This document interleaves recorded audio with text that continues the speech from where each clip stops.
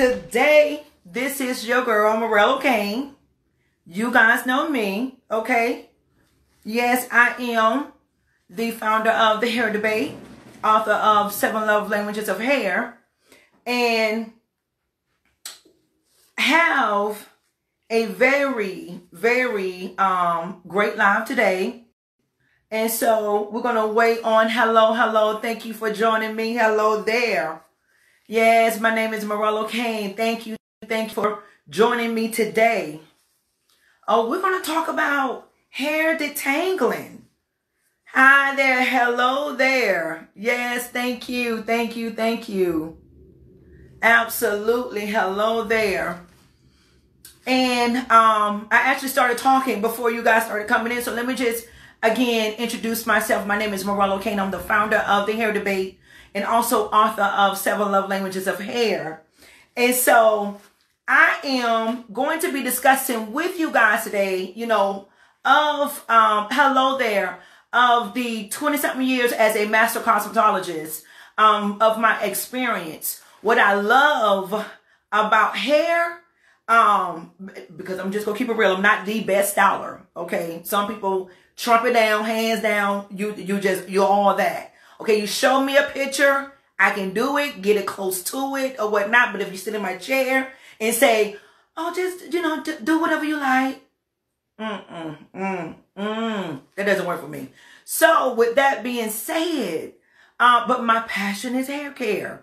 And I guess from me battling with my hair, then, the passion is real. The passion is real because I take part of a client's hair as though it is mine. And so I know what healthy hair feels like. It's almost an obsession to actually feel that of what healthy hair feels like. And so we're going to discuss today several things that affects detangling and what is that? Okay, and so how do you detangle your hair? And so let me just say that, so now let's talk about if your hair if you're coming out of braids. Okay, so if you're coming out of braids, when is the best time to detangle that hair? Okay, because I have it just split down the center. I would have clients that would say the best time to detangle their hair would be right after they've taken it out. You have a conditioner in there. So while the conditioner is in there, then let me detangle. Okay, let's put a fork right there. And then you have others that would say, no, when I take my hair out of the braids, I'm detangling right then. Okay, so who is that out there? What do you experience, or what is your experience when you're taking out braids? Do you do it at the time of when you initially take the braids out, or is it done after you shampoo, you have the conditioner on? Well, let me just say, the best time to do that is at the time of taking the braids out. Okay, so now let me say this. If the hair, and it depends on, because everyone goes their time period of how long they keep braids in. Some of you they almost turn to dreads. Okay, they've been in so long, with the braids. Okay, and so if it's at that point, then I'm going to say, then I would put conditioner on it prior to detangling, prior to shampooing. Place a conditioner on there, work that conditioner in the hair, allow it to soften up some, and then start detangling. Now, what you want to do is detangle from the ends. So you want to get it from the ends, and you want to start, just taking the hair, just, working your way up. Now, does it feel like it takes forever and your arm gets tired? Well, yes. But now, again, that's the reason why you see your hair care provider. Okay, because, yes, your arm, it will wear you down. So, again, you're taking it out from the ends, going up to the roots. And that's how you want to initially start. Okay, so now, say you've kept the braids in month and a half, no longer than 2 months. You take it out. you know, it's a little residue, but you're able just to kind of move your hair around like that. It comes apart, and you basically can't, you know, kind of finger through your hair. Well, let me just say at that point, then you would section it off and detangle. Okay, and this would be prior to shampooing. All right, you've taken the braids out. You had not had them in for so long.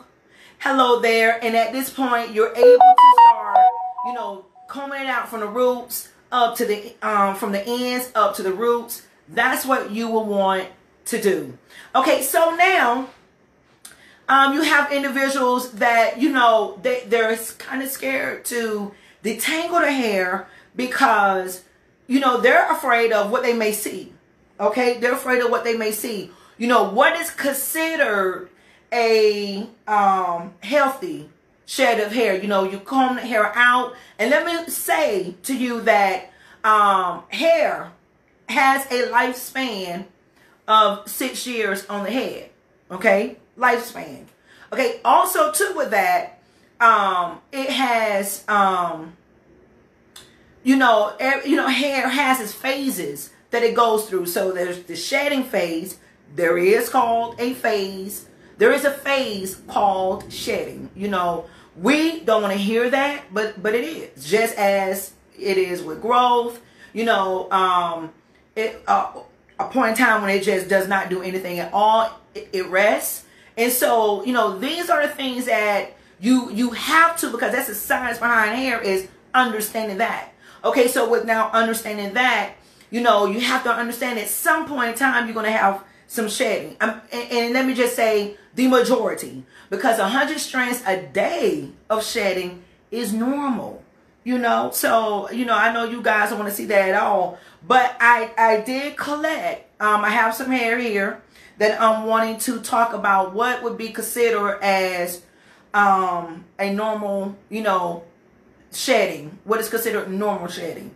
Because, you know, clients would think that, and especially, you know, you've been quarantined, not been able to see your hair care provider if you went to them regularly, but then understanding too that how often you comb through your hair from roots to ends will determine how much hair is going to be in the comb. Okay, so now let me say this, and please don't, you know, I mean, there are times when you do want to use a fine-tooth comb, but then also too, you know, you don't want to just, like, you have to baby the hair, because if you have to baby the hair as though, you know, if you comb through it, you scared hair is going to come out, then it's weak. Okay, it's weak, and at that point you should be looking at treatments. And so, but again, depending upon the number of days that you are combing your hair. So if you're not combing your hair in 3 days, then, you know, if you see some hair and it looks like about this amount, okay, that you've combed out, you know, and you want to say, oh, my hair is shedding. No, that's normal shedding, okay, for 3 days that you have not combed through your hair from roots to ends. That hair has shedded from the roots of the scalp. It has shedded, and at this point, it has nowhere to go. You know, you have not combed it through. It's just kind of sitting in the hair. So when you're combing it through that 3rd day, then you're going to see the collected strands. Okay, so now, I was just talking about here, and let me just put my gloves. Boy, it's real, going to the nail salon. So as I put my gloves on here, I want to show you what a bulb looks like on the other end of a hair strand. That's when you know that when the bulb on the hair strand is present, it's very tiny. So I have on the black gloves, so I'm not holding it against my hand here that you can see it. And then also too, you can feel it. So, you know, when you kind of rub your fingers across that strand of hair, you can actually feel that bulb on the end of that hair strand.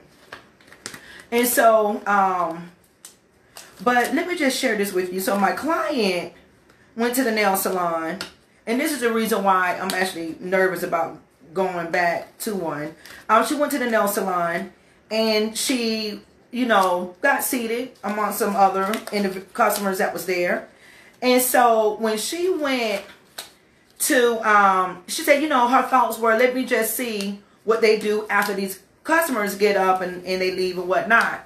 And come to find out, the customers got up, walked out, left, but they did not wipe the seats down, sanitize, or sterilize. And so, how nasty. Okay, so that's the reason why I'm actually nervous about going back into the nail salon, because again, I know how I clean my salon, but you know how you clean is different from someone else. Okay, so now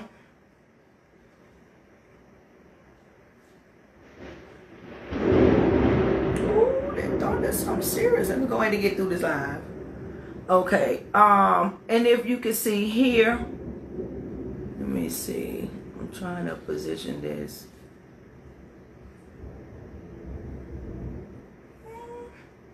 Let's see. I'm trying to position this in such a way that you can see. Let me find where the bulb is. Okay, so that's a split end. I can actually see that. Where is... There's my bulb. Oh, okay. So, let's... Okay, against my skin, you can actually see it. So you can see it right there. There's the bulb on that end. And let me see.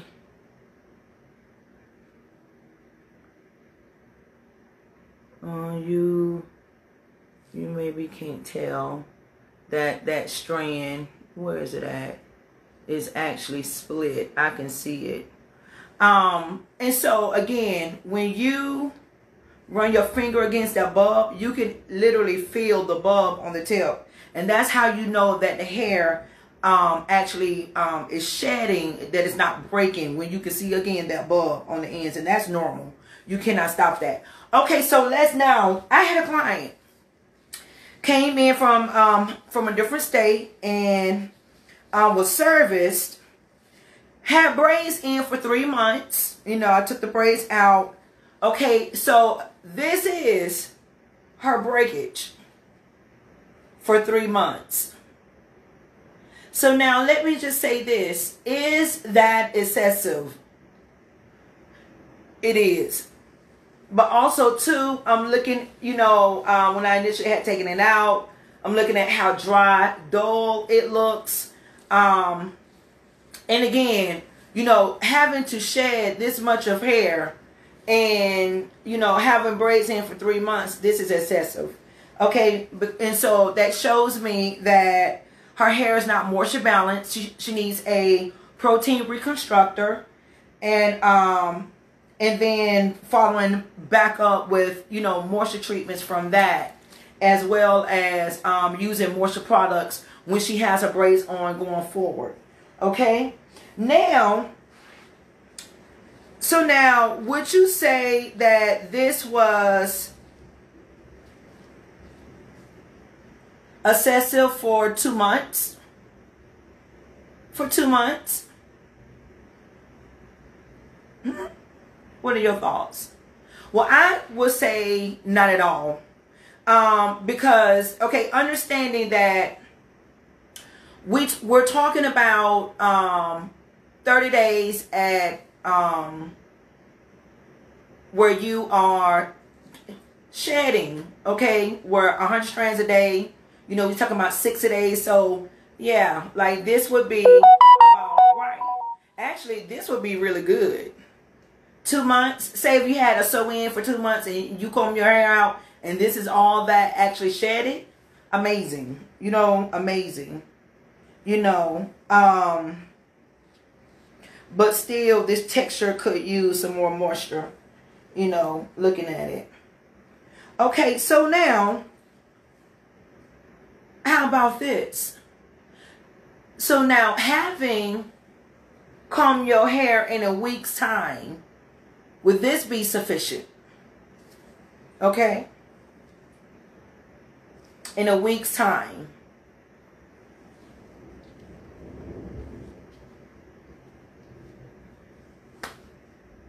I would say yes.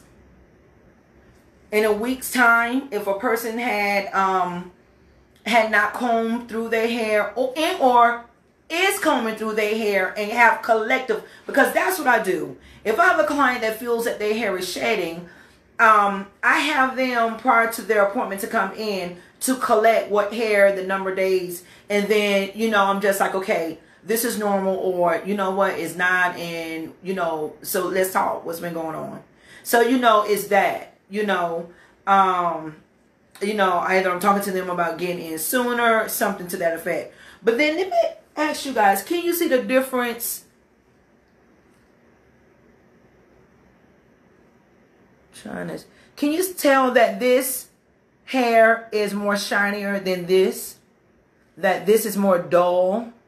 It actually looks like a ash gray against the light. And this actually is shiny, you know. So more moisture balance. And so, you know, when you see this and you just like, okay, you're good. We just need to, you know, we're going to watch it, you know, so where it will not become more excessive than this. And, but it's understanding again that, you know,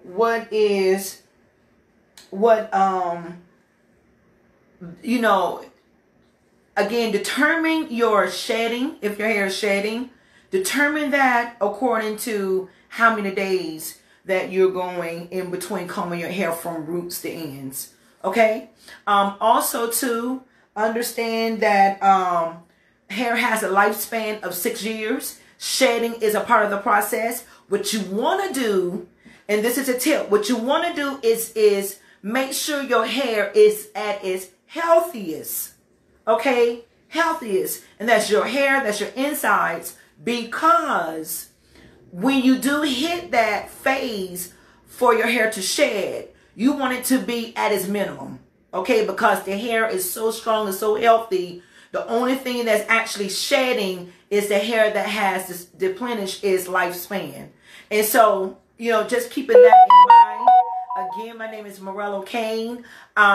Please do spread the word. Share our page. I will be here with you every Monday at 7 o'clock. Also, we'll be posting your questions. Let me know questions that you have, to where I want to make sure that, you know, I address any issues that you guys may have, or anything that we need to discuss on the show.